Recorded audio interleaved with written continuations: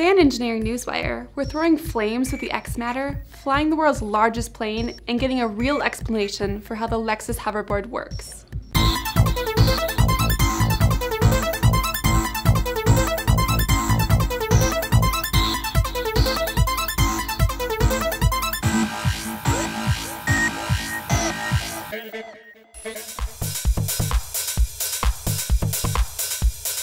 Over the past few decades, Hollywood has turned a tool used mostly for controlled burns and ground clearing into a weapon to threaten or exterminate one's enemies. Aliens, anyone? For better or for worse, the purchase of a flamethrower has been financially impractical for most Americans. Well, times are a-changin' with the creation of the XMatter X15 flamethrower retailing for around $1,600. The Ohio-based company, XMatter, claims the device can hold 3.3 gallons of fuel and can shoot flames up to 50 feet right out of the box. If you aren't fascinated or a little terrified yet, the company also offers a separate napalm mix, which shoots from 10 to 15 feet further than the 90% 10% mixture.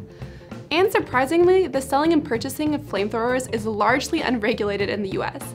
The Bureau of Alcohol, Tobacco, Firearms, and Explosives doesn't technically consider flamethrowers a firearm, so anyone over the age of 18 not living in California or Maryland could purchase one right now. The world's largest plane is set to launch next year. The Stratolaunch carrier aircraft could change the way we travel to space. Powered by 6 747 class engines and a weight of 1,200,000 pounds, the plane will climb to 30,000 feet to launch a rocket, reaching a maximum speed of around 530 miles per hour. The company is reportedly working with Orbital ATK to develop the rocket, but other companies and launch vehicle options may be considered. The vehicle's first missions will be to deliver satellites weighing up to 13,000 pounds into orbit around 100 to 1,200 miles above Earth.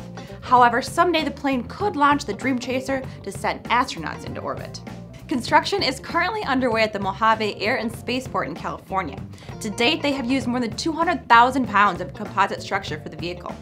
Flight testing will begin in 2016 with the first launch of the Space Launch Vehicle likely taking place in 2018 from one of several launch sites under consideration.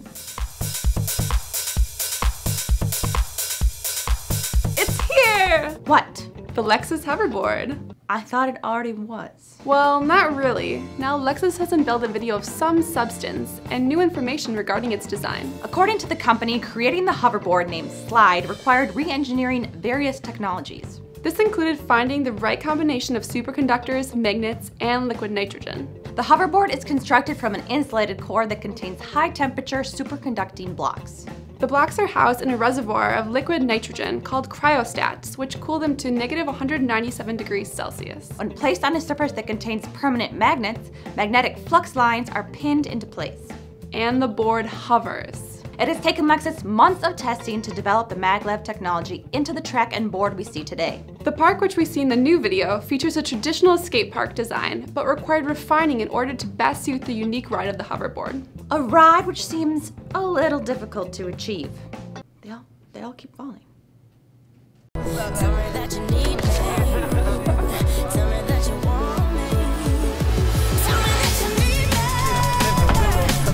Do you have story ideas? Comment below and we'll cover them in an upcoming episode. For the PD&D channel, I'm Kaylee Duffy, and this has been your Engineering Newswire.